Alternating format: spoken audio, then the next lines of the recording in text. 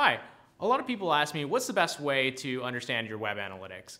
And the simple, most obvious answer is Google Analytics. There are many reasons why people love it. It's free.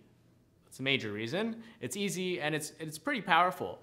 You can see all of the different types of analytics, users, traffic source, behavioral, and acquisition, all in one place with very limited to no investment.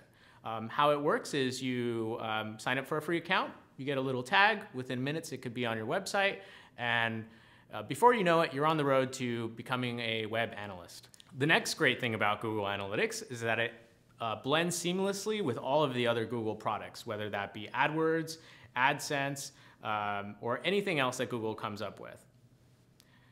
The next thing is its user interface is very easy, very simple for a layperson to get to, let's say, user analytics, traffic source analytics, behavioral analytics, acquisition analytics. It's all there. It's all very simple.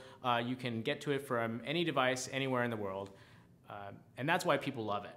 Now, that being said, it does have some limitations, and these limitations are some of the reasons why businesses go elsewhere.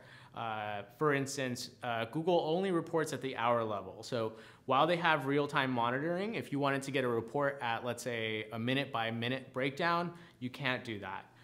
You're also mostly limited to 2 dimensions at a time.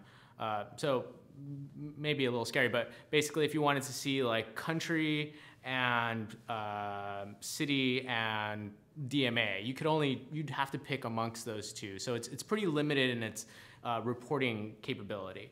That being said, given its limitations and its strengths, mostly the fact that it's free, it's still the best, the most widely accepted analytics platform out there.